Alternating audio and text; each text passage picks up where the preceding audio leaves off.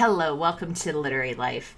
So in today's video, I'm going to be sharing with you my book reviews on 3 books that were part of the literary journey, moments in the lives of women. So essentially, all of these books are going to focus on, I would say, almost the simple moments that are just a given that we all experience, but that are going to really bring to life how critical each of these simple moments are such an important part of our life experience, particularly for women, because it's all through the lens of female narrators. How my book reviews work: I will give every book 1 to 5 stars. 1 star, did not like the book, probably didn't even finish reading it. 2 stars, man, the book was okay. 3 stars, good book, and I'm going to recommend it to some people. 4 stars, great book, I loved it and would recommend it to a lot of people. And 5 stars are those random books that absolutely blow my mind, and I just want you all to read them. As always, there are links below if you're interested in purchasing any of these books. And other than that, do hit subscribe and join us if you are a book fan, or you just want to hear about books. Maybe you're looking to shop. All right, so let's get started. I'm going to start lowest to highest. This is a spoiler-free review as always. So this one I did struggle with a little bit on rating. So The Lives of Girls and Women by Alice Munro. This book I ended up settling on 3.5 stars. So it definitely felt to me, it was a good book, but I felt like 3 stars, it was a little bit more than that, but it wasn't enough for me to rate it a 4 star. And I'll go into more details on that as I talk through this book.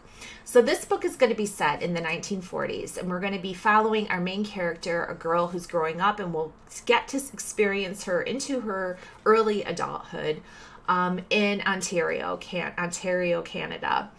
And each of the chapters of this book read almost more like a short story. They're their own. They essentially are going to always include her, but they sometimes will involve her parents, for example, uncles, friends, people that have come into her life for a specific moment of time. So each one really felt to me almost like a standalone. But as you read all of them together, like, some people are going to repeat through multiple stories, like her parents.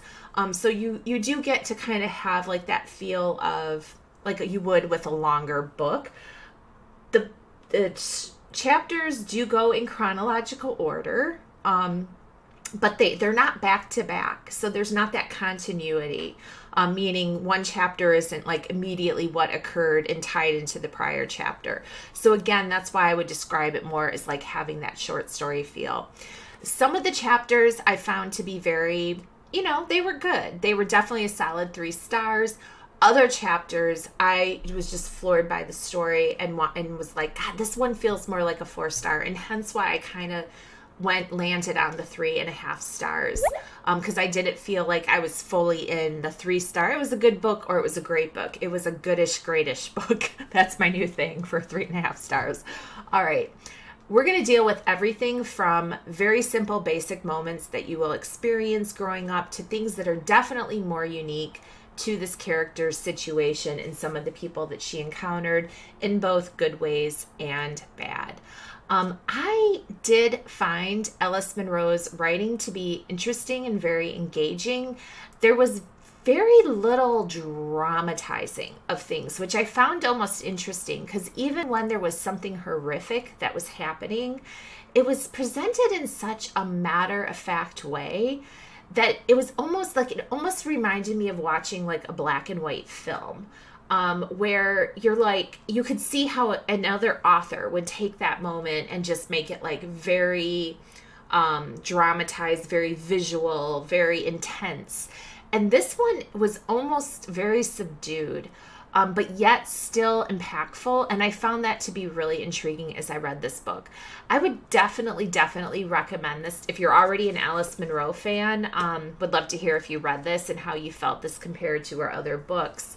But I would definitely recommend this to people that do enjoy reading a historical fiction, because I think this is a unique way to see a specific period of time, the 1940s.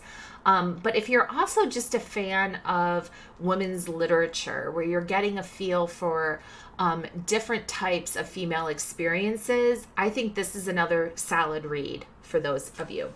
All right, the next one And just to let you guys know, this literary journey, I did not say this in the beginning, a while ago. It's been sitting in my office a while. I subscribed to a book subscription called Capsule Books that is sadly no longer in active. This was one of the capsules. I think it was called Frozen in Time, was this particular capsule. I know some of you were also subscribers to Capsule Books, so would love to hear if you got this capsule and then what you thought of these books, if you remember, because this was like probably 2-3 years ago now. All right, the next book, and I'll move this one in a little bit so you can see this really beautiful cover. This is sort of it's non-linear, but it's more of a poetry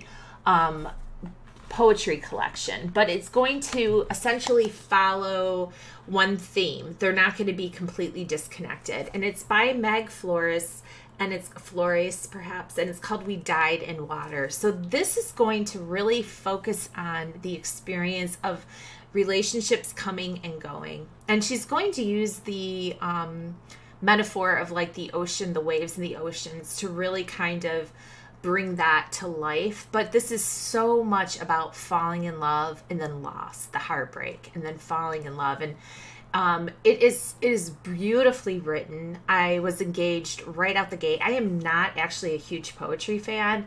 I've tried to read a lot of poetry, and some poetry I have fallen in love with, but it's very unusual. Like, I don't consider myself a good reviewer of poetry just because I don't read enough of it. I don't seem to connect with it as often as I do just like basic full narrated stories. So I'm always hesitant to write this one. So coming from a non-poetry reader, this was one of those rarer poetry books that completely pulled me in.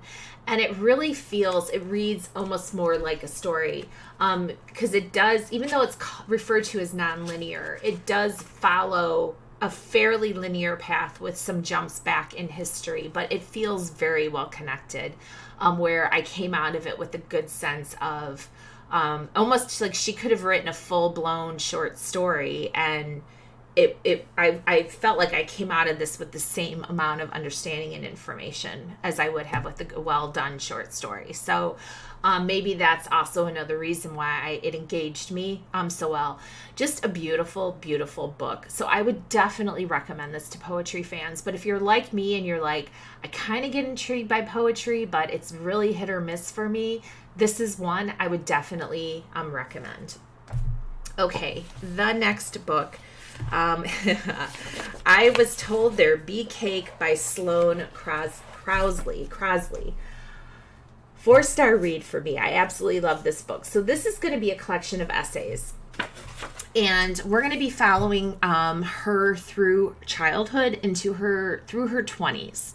And she is younger than me for sure. I want to say she was probably born in the late 80s, mid 80s, and a lot of her childhood memories are set in the 90s. So I think that's just important to highlight, because some people may have a hard time with that. I definitely did not. There's definitely authors that are my age, and you read them and you're like, oh yes, I remember that. I saw it through the same lens. I was a child at that time too.